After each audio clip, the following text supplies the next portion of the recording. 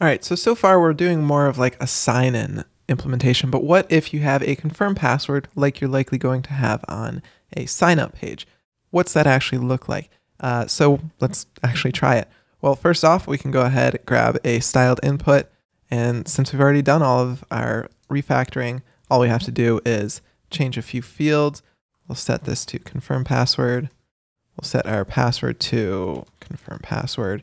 And then Formik key rather than password, it'll be confirm password. We can then go ahead and update our initial values, and we'll add confirm password in here. Okay, and then most of the work is going to happen inside of our validation to make sure that it matches our password. So what we will want to do, even though it's not required, I like to start specifying a few basic things. A string, we want to say that it's required. And we'll go ahead and set a label as well for any error messages that may show up. So that's the basics that we would actually need to set up. Now, the way we would actually go ahead and test if it's equal is via, again, the rar, via command type. Okay, is via the test function again. And what we can do, we'll give it a name. We'll say passwords match. Next, we want to give it an error message. Passwords must match, you fool. And then we'll want to go ahead and create a callback function to go ahead and test equality between these values. Now, the way Formik works is it depends on this to basically manage the internal state, or rather, to manage and check these different things. So rather than using an arrow function here, we need to preserve the value of this, basically that yup is expecting. So we need to use a function rather than an arrow function here to make this work correctly. So what we can do here, we'll create a function that's going to take a argument of value, and that's the current field's value.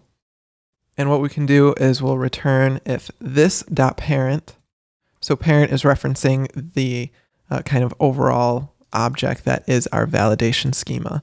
And then we can say this.parent.password, where password is representing the field we want to compare it to. And then we want to set, is it equal to the current field's value? So now if we save this, we can go ahead and set, well, we can see we've got our normal confirm password is a required field. And then we can set this to a value, and we can set this to a different 3-character value, and we can see our error message of passwords must match, ya fool, showing up. So now if I update that to be the same secure ASDF password, we can see our error messages go away. If I add in valid values here, make everything valid, submit it, you can see we've done a little bit of client-side validation on the password and confirm password to make sure they're the same value.